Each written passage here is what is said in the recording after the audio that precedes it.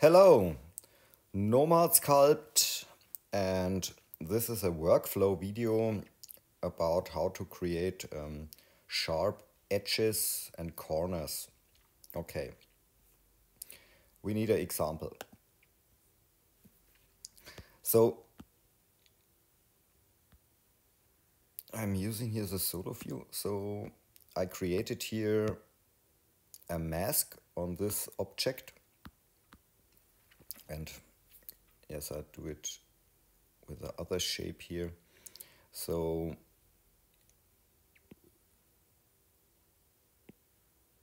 maybe we want something here like this.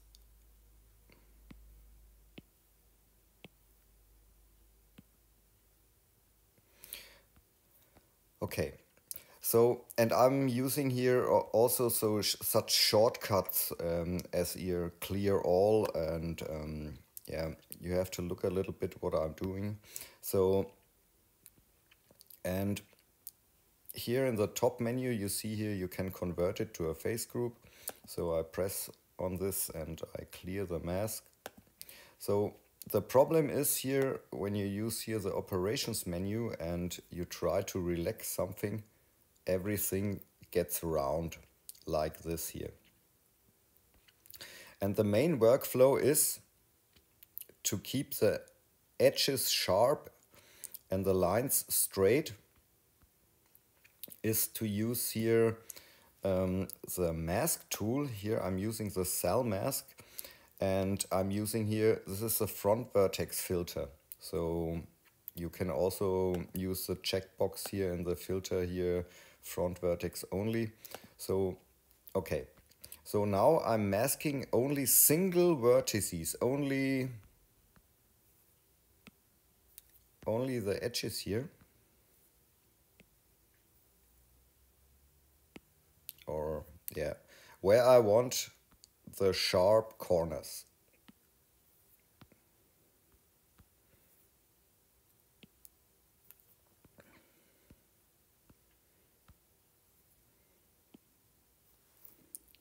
This is, yeah, to understand how the workflow works. So I like it more here.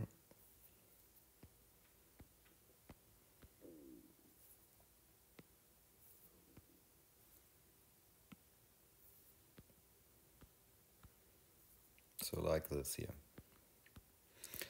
And now you protected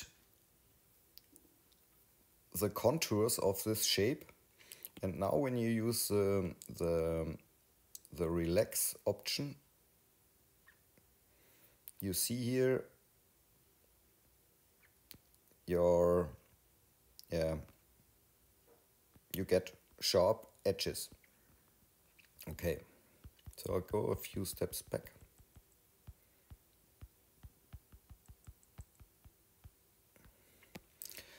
So let's do it for this shape here. So I'm masking this. So I'm tapping here on the mask and inside the face group, and I extract here this mesh with a thickness of 0. So I only extract a flat mesh. Then you get something here like this. And now I'm using the cell mask tool, and I'm masking here some edges. So where I want sharp and straight lines and sharp edges.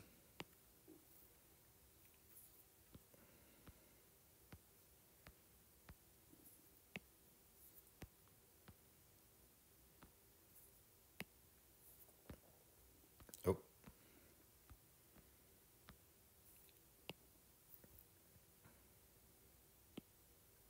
Maybe this one.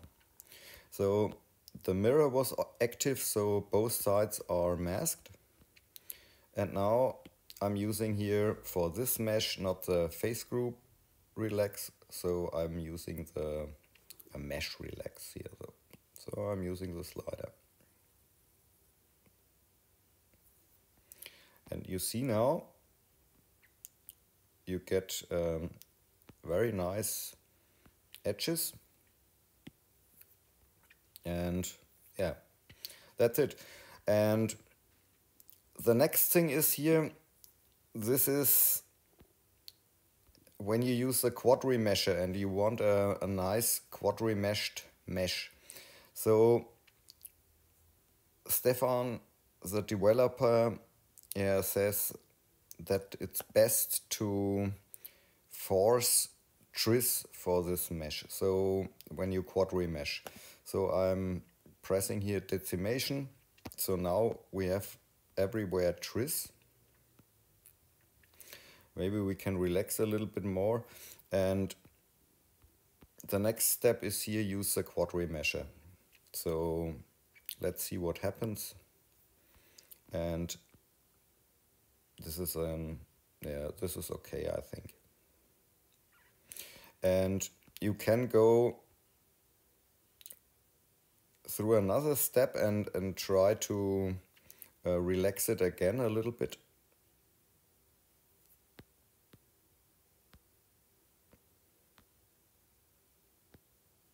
So I think it's okay.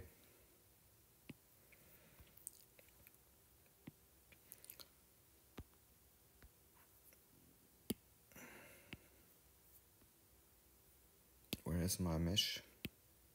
Here.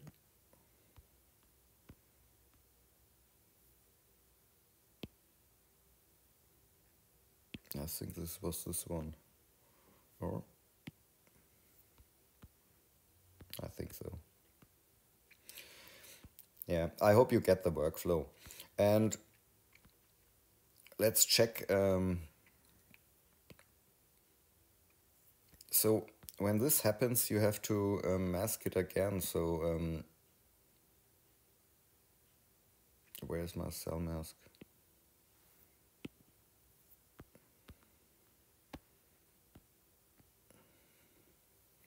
So maybe I want to move here a vertex like this here, and then I cell mask this one.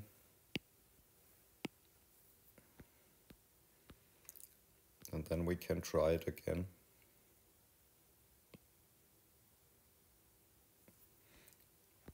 So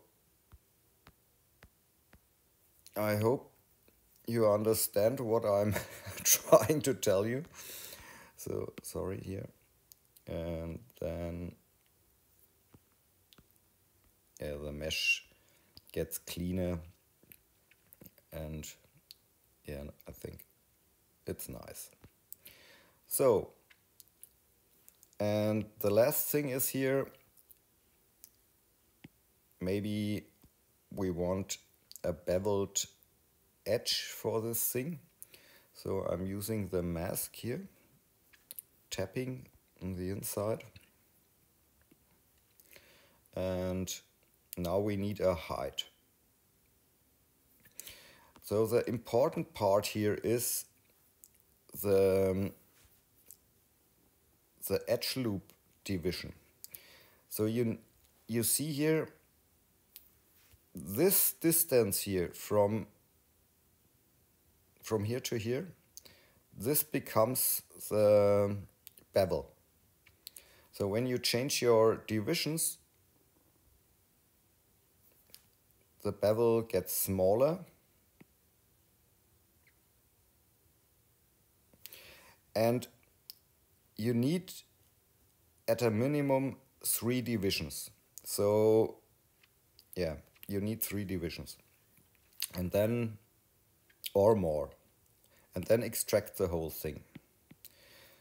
So now you see the mesh looks like this. And now I'm using the face group tool. I'm picking this face group, select the backside.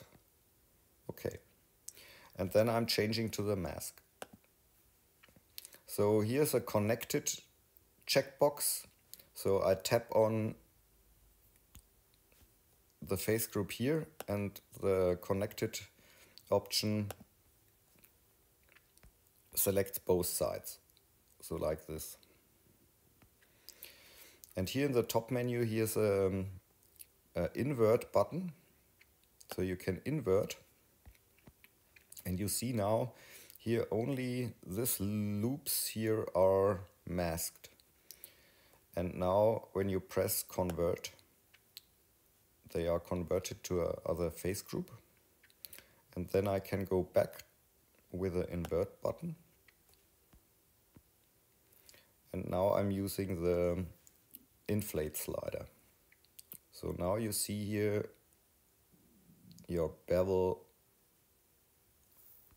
comes outside like this.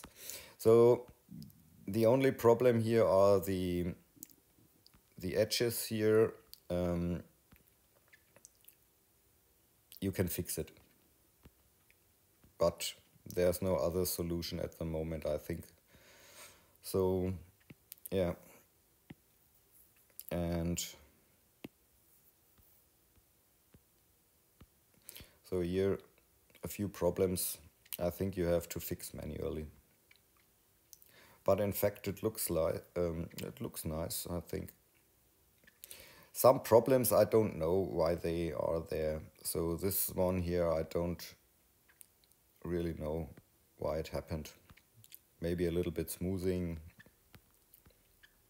then it works. So maybe it helps and you find inspiration for things to do with it. Yeah, that's it. Have fun with sculpting. Ciao.